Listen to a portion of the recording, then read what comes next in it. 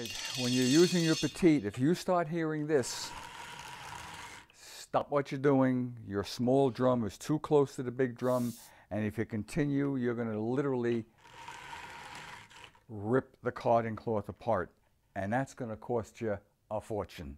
Adjusting the spacing on a Petite really is quite easy. It's done by moving the small drum in and out, and that's done by virtue of these bearing blocks. You notice the bearing blocks, the hole that the drum goes through is a little off center.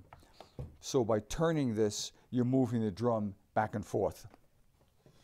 All Petites come with 2 adjusting rods. If you don't have them, you can use a knitting needle, a long nail, or whatever will fit those little holes that are on top of the bearing blocks. What you need to do first is remove the belt.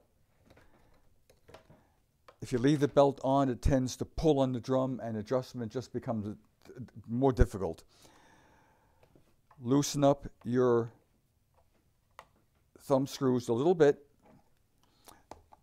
The bearing block on this side, you can move usually can move by hand. If you can't, because it's a little tight in the frame, use your rods. And what you want to do is, you can tell by the noise, and it's when you're turning the large drum, it's a racket. So you want to put your rod in the hole, move up a little bit until the noise stops, and move it closer again until you hear the noise, then go back so it stops, and then lightly tighten your thumb screw. Do the same, leave it in there. Do the same on the other side. You hear the noise, or you can feel the drum moving.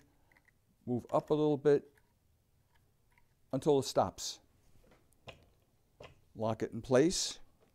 Lock both of them finger tight. Put your belt back on. And the easy way to do that is here, make sure it's a figure 8.